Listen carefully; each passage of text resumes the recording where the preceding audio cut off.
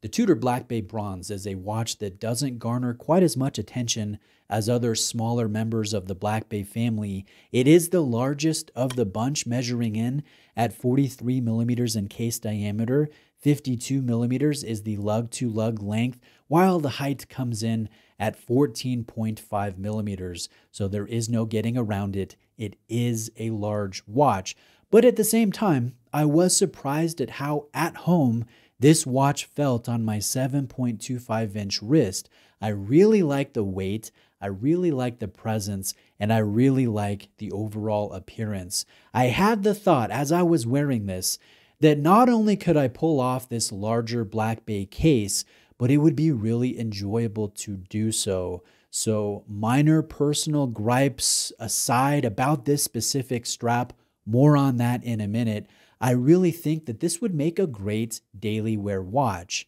Now, Tudor has been focusing recently on their smaller Black Bay models. They really haven't touched this largest size since 2019 when the slate gray dial was introduced to the lineup. So I would really welcome a release of this case, this larger 43 millimeter case, in stainless steel or perhaps even in titanium, especially if it would retain the lovely Arabic markers that are found in places on this dial. In my opinion, this is the most attractive of the Black Bay dial offerings.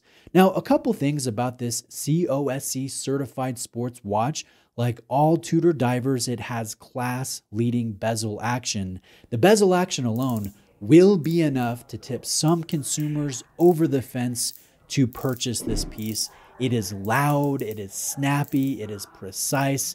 There is just the right amount of grip present here with the coin edging, and the amount of torque needed to change positions is just perfect. So this will not accidentally move out of position, and it will not be overly difficult to operate in any circumstance. Yeah, simply put, it is fantastic. Now, the loom is likewise satisfying. There is a lot of surface area on these long, large snowflake hands. It has good potency and good longevity. Now, the dial details are another element that really drew me in. The dial is a domed shape with a very faint fume textured slate gray color, and the gray tone borders on green in some light scenarios, which I think will really complement the bronze as it patinas over time and darkens over time. The accent color of the dial is a gilt tone, which also complements the warm look of this bronze case.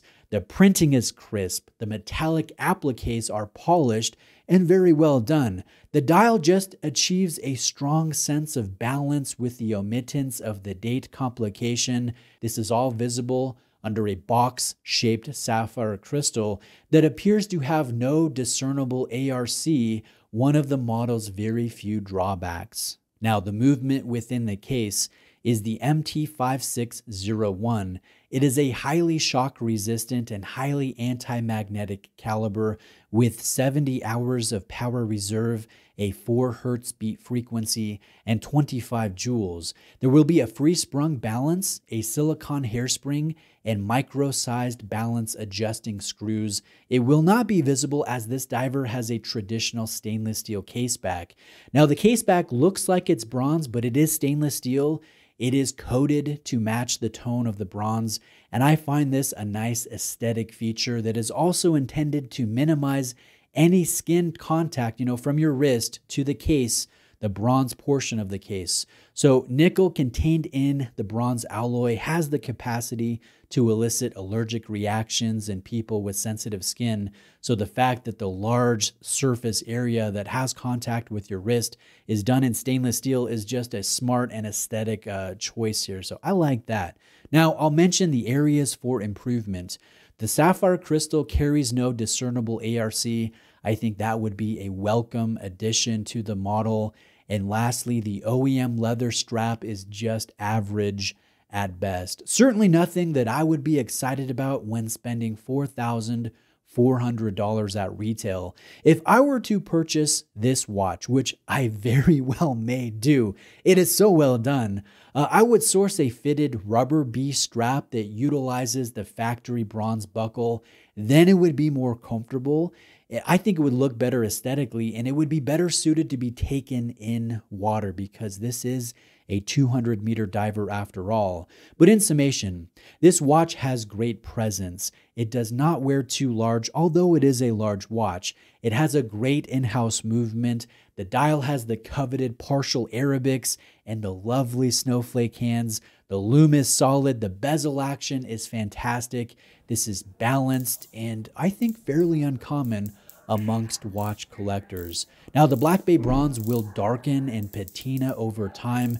It will, in a sense, develop some individual character.